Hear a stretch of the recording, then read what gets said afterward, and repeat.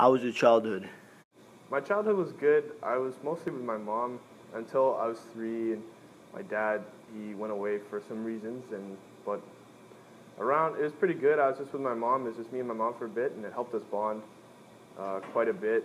And then when I was about 5, my mom started dating this guy named Seamus, and about a year later, my little brother was here and born, and Rupert was his name, and we lived for Seamus with a bit, and then him and my mom got a divorce, and we moved. How was your dad leaving your childhood so early affected you? It's affected me in some ways, but I don't really see it.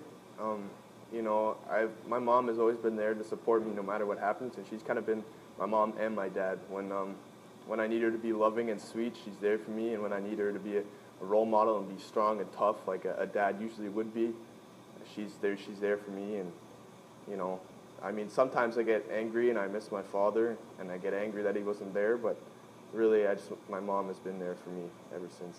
What activities have you done in your life? In my younger years, I wasn't really into much. I didn't do any sports or anything, but in grade 8, I was in a play of Annie at my old school, and that's what I really liked. And then I left my old school and came to Ryerson. I didn't really do much for my first year there, but then in grade 8, I started really getting passionate for sports. I played basketball and I played football outside, and that really just gained my sports thing for me. And then when I got to Westdale in about grade 9, that was when when I really got into football and playing football. I joined the team in grade 9. I wasn't really that good. But then in grade 10, I was on the football team. I started. And then in grade 11, I started again, which was really good. What does it mean to be a quarterback on the Westdale football team?